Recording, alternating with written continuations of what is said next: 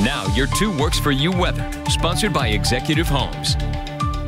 Our weather will certainly be changing up over the next couple of days. We have sun, rain, and snow all in the forecast right now.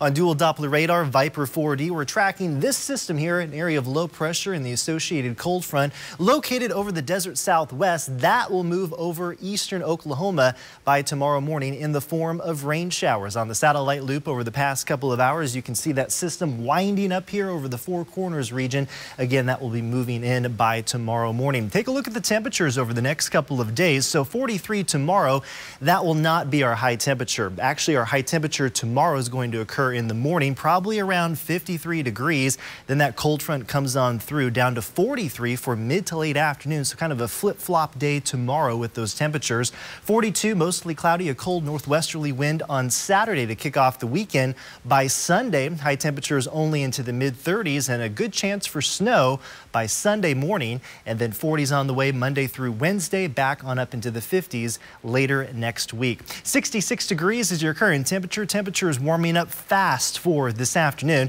because of southerly winds and bright sunshine between about 5 and 10 miles per hour. It was a cold start early this morning at freezing 32 degrees. Right now, McAllister is 70 degrees. They have tied the record in McAllister this afternoon so far, 66 in Muskogee and 64 in Coffeyville. Timing things out on future track radar and the cloud cover overnight tonight, increasing clouds as that system comes in with rain showers, moderate to heavy rain showers by tomorrow morning. And then by the afternoon, we could see some isolated thunderstorms moving on through. Take a look at that. You can see there around 4 o'clock to the southeast of Tulsa. Then those will go away. Then we're tracking that colder system on the way for Sunday. Starting out Sunday morning, cloudy skies and increasing snow across southeast Kansas and eastern Oklahoma. So yes, the snow showers, at least the chance of them increasing on Sunday, a better scenario for snow compared to last week's cold system.